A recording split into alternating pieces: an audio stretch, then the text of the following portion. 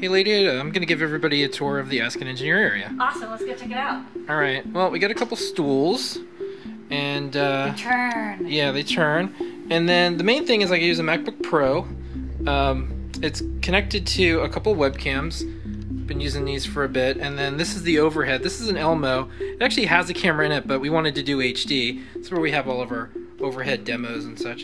And then we have a 3.0 hub for Belkin, and then we have a Alesis Multimix 8. I just want to equalize everything. You want to equalize everything. A couple mugs now because yeah, we're not check this out. we're not drinking out of cans or Fancy. bottles. And then we have the Fancy. Sennheiser wireless mics. That was a big upgrade that we did.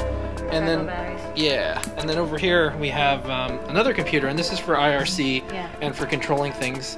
I do a sound check that no one can hear.